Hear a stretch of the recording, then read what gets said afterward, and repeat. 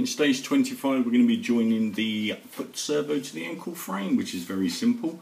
Making sure that you've got part 3, which is the right ankle frame, you've got your servo, and once again making sure that everything lines up properly. Okay, and once you're happy with that, just press that together like so and push that down into position. Okay, and just gently test it, but not too much, and then put that aside. Once you've done that, retrieve the cable that came with this stage, and then once again put the protective sticky back over the connector, and that completes this stage.